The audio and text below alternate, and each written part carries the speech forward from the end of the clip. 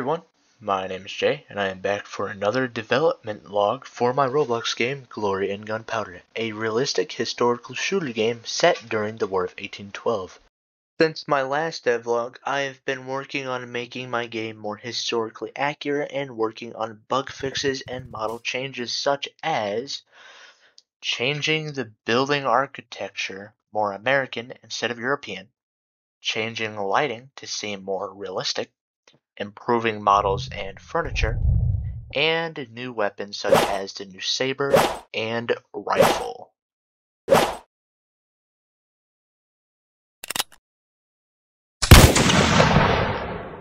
Now in this episode, I will be making my first battle for Glory and Gunpowder called Siege of Fort Detroit, a battle between the 4th Infantry Army Regiment versus the 41st British Regiment of Foot at Fort Detroit.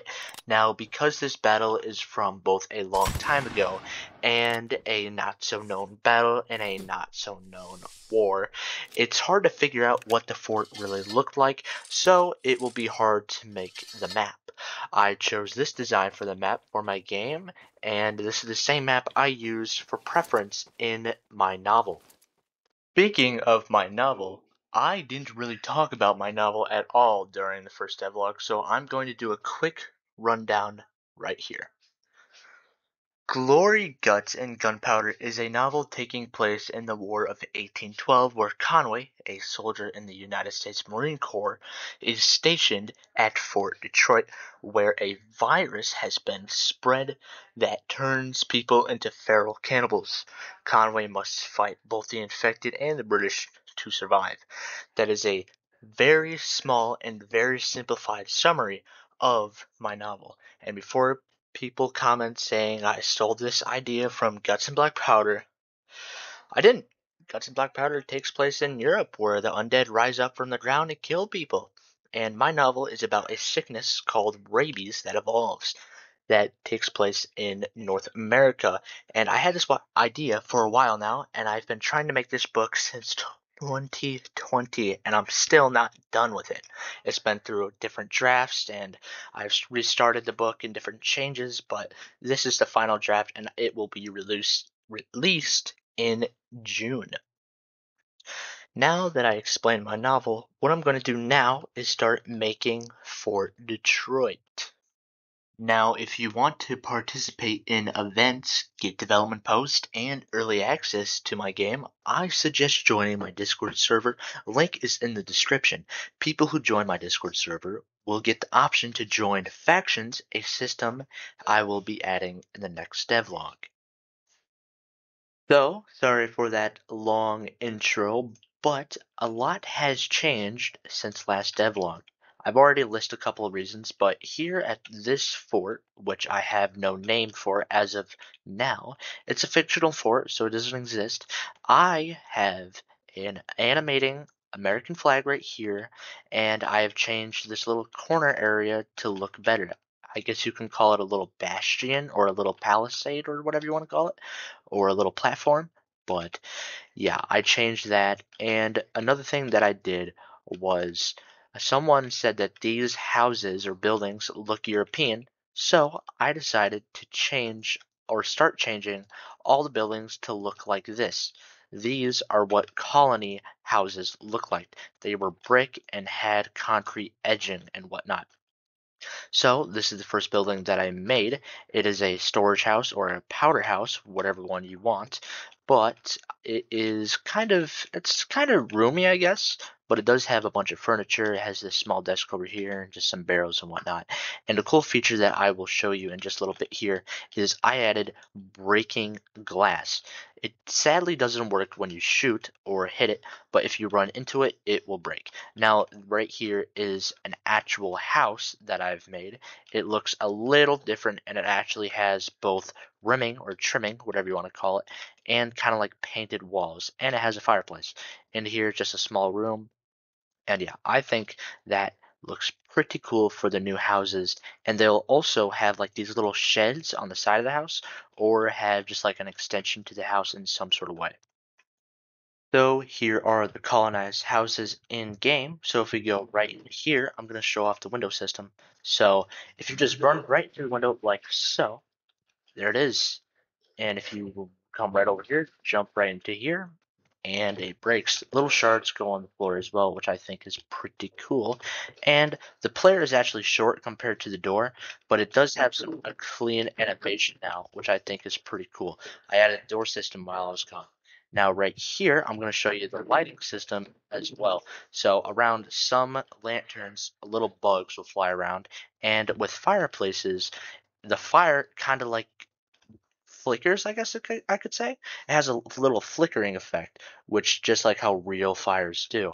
And I think this running into, Windows features is honestly my favorite. Because you can literally just run right through them like this. Oh, I already broke that one somehow. But yeah, I think it's an amazing feature. Now that I just explained to you what I did when I was gone, now we're going to start making Fort Detroit. So here is a map layout, I could say. It is pretty rugged and it doesn't look nice. So right here is going to be the actual Fort Detroit itself. These black buildings are going to be the town as well. And this little blue thing right here, it will be the river. Now, this is not exactly up to size, I would say, and definitely some things are not in places where they should be. But right here, this is what I'm going to work on first for Detroit, and there will be a road going from here, and then there will be a road right here. There will be a church and some shops, I would say, right here, and then the rest would be random buildings that you could may or may not be able to go into.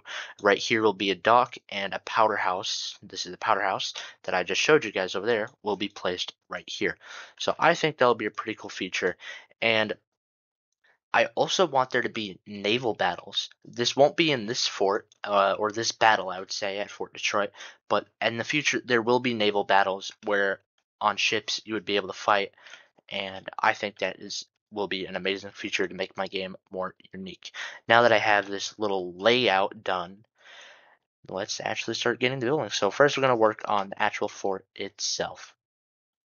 So this is what I'm going to be working with. I will be working with palisades and some bastion walls, and here is going to be our first building, which is again the powder house, which I think looks pretty cool. Now here's some confusion because Fort Detroit is a not so known battle, and because it was from a long time ago, there is no real images of what Fort Detroit looks like. Now most say that it was made out of wood, which is probably the most likely answer, but others say that it was made out of bastioned concrete. But at the moment, I'm gonna currently work with palisade walls, and I might add a bastion area or some sort of way to put a bastion in the fort at one point to add, I'd say, detail of some sort. But for now, I'm just gonna be making these palisades kind of like a little perimeter, and it will be around the size of this little template right here. So the fort's going to be pretty big. It's going to be a pretty big fort. So that's going to be fun. And what I'm also going to start doing is working on barracks, which is basically this if it was scaled to the size of this. Yeah, that's pretty big barracks. So they're about 2 to 3 stories tall, and I won't fully decorate them at the moment. That will be at the end of the video. But enough talking, and let's actually get right into it. Alright, so this is the fort that I have so far. Now, I don't know if you noticed, but this looks weird. It really does. So I decided, instead of using the palisades, just to make the bastions. So the bastions look 10 times nicer than this, and you guys will probably be in the comments saying, this isn't historically accurate. Fort Detroit was made of wood. Well, guess what? This can be a placeholder because, well, like I said previously, it's most likely probably wood, but others say that it's made out of, brick and whatnot. So I'm just going to keep it like brick because it's easier to build with and it looks nicer with the theme that I'm going with. But in the future, I could just switch it out, maybe make this look nicer of some sort, and maybe, you know, just switch it out and use this for another thing. But right now, this is what it looks like at the current moment. What I'm going to do is I'm going to add a giant gate right here, and then some other back doors, like maybe a back door right here. But right here, we only have one back door, and I think it looks pretty good, to be honest with you. All new models that I just made right here. Some have even lights, as you can tell on the corners and whatnot, which I think is an amazing detail. So I think I did pretty good with this, especially I only did it in 20 minutes, so that's pretty good timing, to be honest with you. And now I'm gonna make some new buildings, and there's also gonna be some like target shootings, whatever you call it. Like, I don't know, like a range. There we go, a range, and then like some crops, and then like a barn. But yeah, all right, let's get right into that. I made the barracks, which is a long house with two chimneys. I'm just going to show you the inside. So right here is the front room is what I'm going to call it. I think it looks pretty good, but I think it needs more, how should I say this, more decoration, I guess. But in here is where the actual soldiers will sleep. They have a weapon rack right here. They have beds. I think it's pretty good. And I actually put this place right here. I already started putting buildings in the fort where they're going to be. So this is going to be right dead center right here, and then I'm going to have the powder house, and I will expand these walls because I'm going to have a couple of buildings, and there's going to be like one giant one back here, which is going to be the officers' quarters, and then there's going to also be wooden buildings made out of logs down here. So I think that will look pretty good.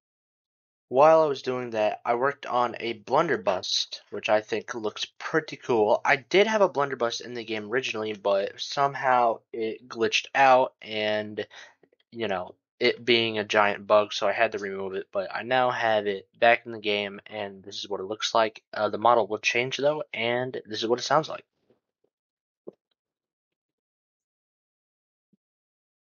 Pretty loud thing, not gonna lie, but it has a pretty long animation for it, which I think is pretty reasonable for it being a blunderbuss, you know. Its spread radius is pretty big. It works just like how a blunderbuss would. So this would be good for crowd control. Now, what I'm going to do is start making more buildings, such as the frame houses or the log houses, whatever I call them, over here. So let's get right into it. I got bored with making Fort Detroit, and I decided to make a temporary map called Ruins. This place is, yet again, a fictional map, but this stands as a test holder. So this place actually has some lore with this little note written by a character, and around here has the essentials of what you would need to fight off an army. So the Americans, or the Marines, spawn right in that little house, while the British soldiers spawn over the hills and far away. Over here we have a campfire with a cool mechanic that if you step on it, you will die. I also have new clothing. This is Patriot clothing right here, and it is only temporary. Now, in my little hotbar or toolbar, as you can see, it has a bunch of new weapons that we're going to test out.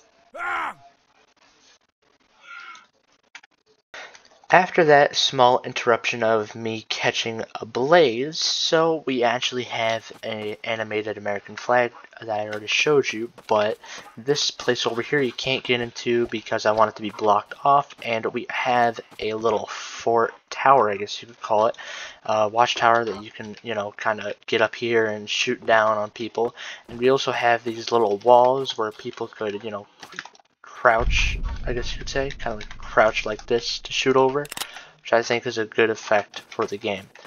Another thing that I want to show you is the new artillery that I made and the new little defenses. So we're going to first start with the defenses. So here we have spikes. If you were to run into these, you will catch damage, as you see up there. And over here is our new artillery. And there is actually some more lore right here with this abandoned bloody text message, as you can tell. But now we have working artillery. So, this is a better version of the old artillery that actually reloads after it is done shot. You know, done getting shooting, or whatever you want to call it, after it's fired. There we go. And now it's loaded and ready to fire. Now here is my personal favorite right here. Click this right here, and the whole thing moves back. This is field artillery, and this is naval artillery. You'll mostly be working with the field artillery, and I think it's pretty good.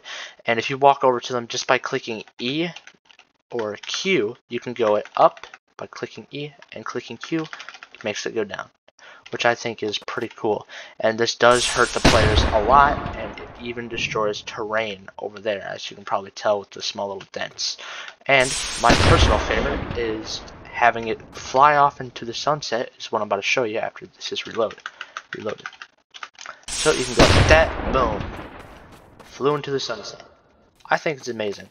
Now I'm going to show you my new weapon. So you will now spawn with a musket and saber as the default. It will always spawn. I actually have a new saber model. As you can tell, it's way better and is a mesh instead of being parts as the old one was. And we also have a new sword called the rapier, which the Spanish used, but I decided to make it because why not? We also have a new gun called the rifle. This rifle has a scope and it has a little strap right here, and you can actually aim with this thing, and it has a different noise, and it can shoot from far away and kill enemies instantly from no matter how far you are. But it does have a long reload that I'm actually just going to quickly show you here. Come on. Yeah, a pretty long reload. We also have a new work in progress gun called the Deringer, which is something that I've been working on that might not be in the game, but it's basically just a very small flintlock, and you can only shoot it once. And once you shot it, you can't reload it again. So it's for emergencies only, I would say. Now we actually have a new model for our axe. This axe looks pretty good, and even though it is a hand axe, it kind of does look like a sapper's axe as well. I also have the blunderbuss now working and looks way cooler than it was. So now it's pretty cool, and it's actually fixed because the blunderbuss did not work for a while. So yeah, basically I remodeled most of our weapons and got 3 new weapons, such as the Deringer, the rifle, and the rapier. So that is all cool, and I have a new map. So this place is a starter place, and will be hosting most of our events, and it's not finished yet because I still have to decorate and add more trees. So yeah, what I'm going to do now is work more on Fort Detroit. So let's go do that, shall we? Okay, so the final thing that I did was I changed Fort Detroit's layout from just a simple box to a star-shaped bastion, just like this, or at least that's what it's called. So I'm going to show you around. So we have this giant gate right here. This is a work in progress, and it won't look like this final. But over here we have some houses, such as the storage house, sorry, this is not the storage house. This is the regular house right here. This is just a house where soldiers are here to stay, usually called a sentry house. Now, right here is the frame buildings that I forgot to show you earlier, and I think it's pretty empty right now, and it's based off my Wild West game. And right over here is the barracks that I showed you earlier as well. And if we actually come over here, right over here, this is the actual powder house, and right here is the barracks that I'm going to show you in a little sec. So this is a real powder house right here. You can go right through it. And here is the fort firing platform, which does not have a ladder or a stairwell to go up on there, because Fort Detroit's not finished yet. Even though I said that I would finish it, I bit off more than I can chew yet again. So yeah, so it's not finished, sadly. But in the future, there will be the flag right here. There will be like a lookout. There will be like little palisade firing platforms all along here, and there will be more buildings, and there will be hedges, decoration, all that, all the above. So yeah, now we're gonna get the final thing that I made. Other than that, but this is just like a ground firing platform, nothing too special. But this little barracks right here is a 2-story barracks. Now it looks weird because I did that intentional, because this is not what it's not gonna look like. This is just like for testing, but I added a different type of window, and inside is it's literally just empty, to be honest with you. So yeah, I'm just gonna break out of this window because I feel like it, but This little red thing right here is going to be the officer's quarter in the future, and this black thing right here is going to be a copy and paste of the barracks right there. But I am going to change the barracks so it's longer this way, and it has more windows, rooms, and it's decorated. But I'm not going to do that right now because I'm officially done with Fort Detroit. I spent like a whole month doing it, and I had enough. I had enough, alright? So, sorry I didn't keep my promise, but let's say thank you guys for watching this devlog. This one is a big improvement from my first devlog I did. I'm sorry I didn't fully finish Fort Detroit like I wanted to, but I made a lot of improvements. In next devlog I will focus on weapons and crouching and making my game unique from other historical shooter games.